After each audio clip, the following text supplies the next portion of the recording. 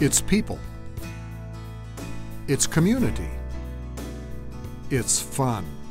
It's casual, it's comfortable, it's come on in and sit down and chat. I mean, it is just come as you are. You can come in shorts and flip-flops and just be yourself.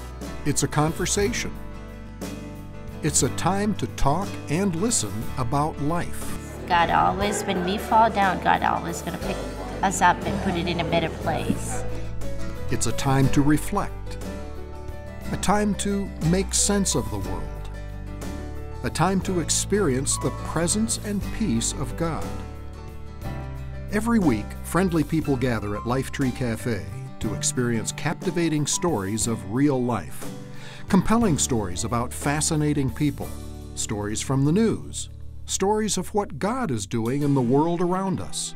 And Lifetree Cafe hears your stories and viewpoints too. People who are open, who are interested in sharing about themselves and learning about other people in a low-stress environment.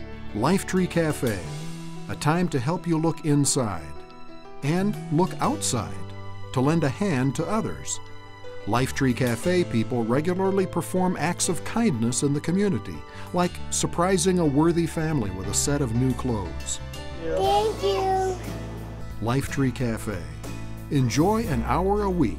Lifetree for me is a moment where we can just slow down, and it causes pause in my week, in a moment where I can really reflect and really recharge my battery. I come out of each week with a new insight or a new perspective or a tip that really I can take with me. I'm ready. Refresh, recharge, bring a sense of meaning and purpose to your life. Lifetree Cafe. Doing life, doing good.